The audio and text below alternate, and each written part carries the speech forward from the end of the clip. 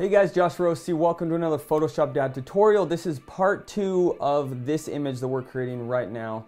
So if you haven't seen part 1, go check it out, and you can always click the link below to get the downloadable files to follow along. Now I've also included some fog brushes, different things that we're going to be using in this image. So let's go ahead and get started with part 2.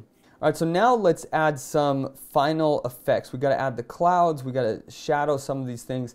So first of all, let's go ahead and shadow these things. Let's go above the border here, this border layer. Actually, click on the border layer, and we're going to create a blank layer and just call this dark. Now the dark layer, we're going to turn this to a soft light blending mode, and we're going to paint with a black brush. Go to your brush, go to black. And opacity, it's going to be down to like 20, 30, something like that. Okay, so make this brush a little bit bigger, and now we're gonna make this a little bit dark. Actually, let's go to 40% opacity. So this is gonna make things look really interesting here. When you're adding, it's gonna contour the face a little bit more, so it's not just this like flat color throughout. It's gonna be a little bit brighter over here, and then a little bit darker over on this area right there. Okay, so I'm gonna go E to erase a little bit over here, sort of feather that. Okay, now it needs to be a little bit darker, so what you can do is just copy that layer down like that, and if it's too dark, you can turn down the opacity, something like that. Okay, one other thing to make this color, this gray, look more realistic. Right now it's just this sort of like flat looking thing, no texture. Click on border, we're going to go up to filter, let's see, where the heck is it? Noise, add noise. Okay, we're going to add a little tiny bit of noise. Like barely. Let's see, 2.5, that's even too much. Let's do 1.5. Let's see what that looks like. Yeah, 1.5, that should be fine. So when you're back up here, you don't really see much, but there is some sort of texture there going on. Okay, so here, going back to this darkening layer, brighten it up just a tiny bit like that. And then what you could do is create another layer over the top just for final adjustments. Just gonna call this dark again. Now you could actually put this to normal or soft light. I'll switch back and forth between the two. So back here where it's really dark, just gonna go just like that. Okay, great. So it's looking good. All right, next thing is let's add the clouds here. So over the top of everything, I'm gonna make a blank layer. This is just gonna be my clouds layer.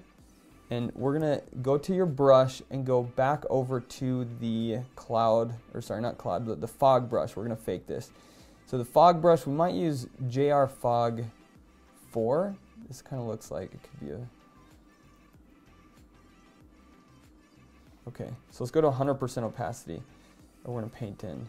Oops, I'm painting with black. Make sure you're painting with white. So I'm gonna make just a really hazy one over here. And then we're going to do a small one over here. And I'm just dabbing around so they look realistic, and then maybe one up here.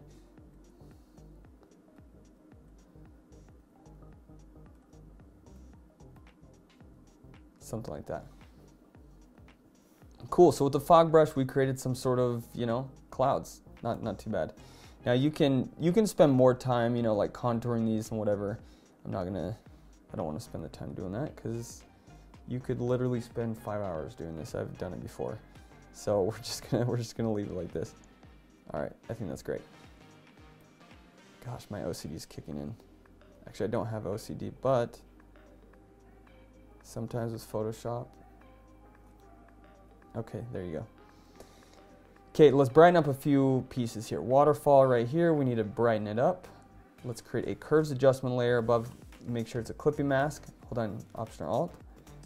And we're gonna bring this up, just like that. Bring down the shadows a little bit. Same thing, you wanna add a similar adjustment to this waterfall right here.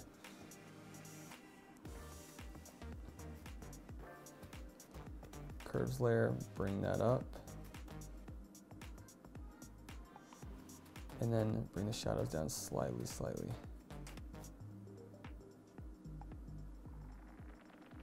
Remember, you're actually affecting everything in this image back here, so you want to be careful with that. So you could, if you wanted, you can paint out, let's go to our brush here. You could paint out, you know, the brightness that you added back in those areas there. Okay. All right, so that's looking good.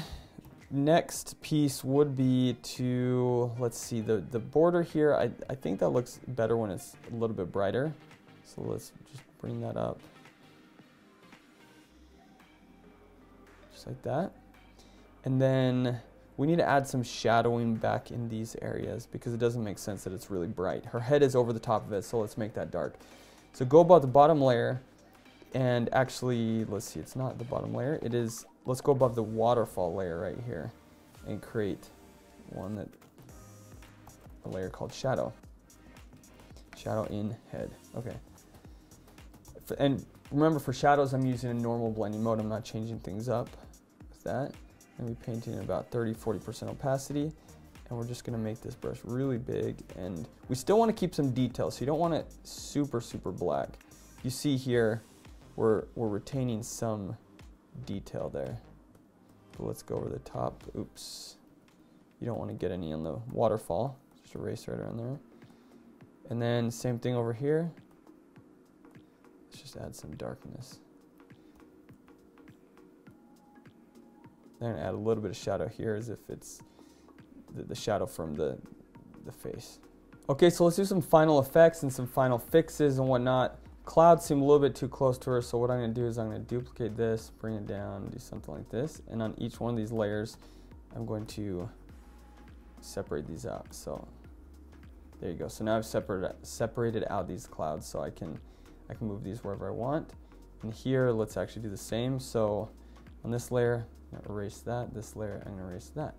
So now we can, basically, I just created it so each is separate. So that way I can make them bigger, smaller, whatever I want. You know, I can change the opacity of one of these if I wanted to.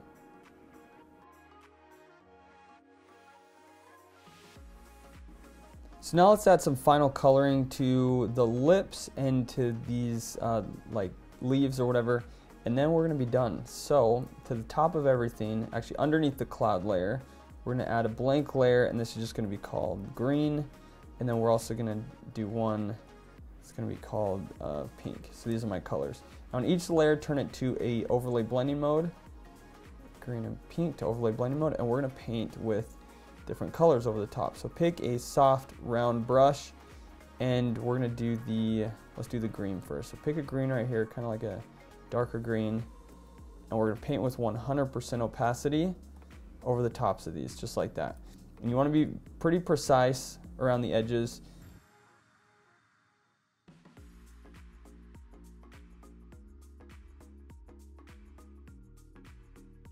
Okay, so once you've colored them green, bring the opacity down to somewhere around 50%. And then same thing with the lips, we're gonna paint in a pinkish color. And then bring opacity down to about 10%. And that makes a very slight difference, but it's gonna make the lips pop a lot more. And when you have separation of colors, things look really, really great. Now, especially if you don't have a nice camera, obviously this is a stock image, but if you don't have a nice camera, it's not gonna pick up the colors in the best way. So I usually take it into Photoshop and I separate colors out for absolutely everything. So that's why we separate out these colors, and it looks just really, really great. So let me show you now. We're pretty much done. Actually, I think we are done. So this is the before. Actually, let's go disable layer mask. So this is the before right here, and then this is the after right there, right? So just with a little bit of Photoshop, the image turned out super cool. So there you guys go. Hopefully you downloaded the file so you can follow along, because stuff like this is really great to practice with. Also, if you want to learn how to composite, how to shoot, how to edit for big clients that I've worked with like DC Comics, Nickelodeon, Adobe, Acura, the list goes on and on, click the link below. I've actually created a full-on course that's going to show you how to do that. And there you guys go. Hopefully you enjoyed this tutorial, and I'll see you soon.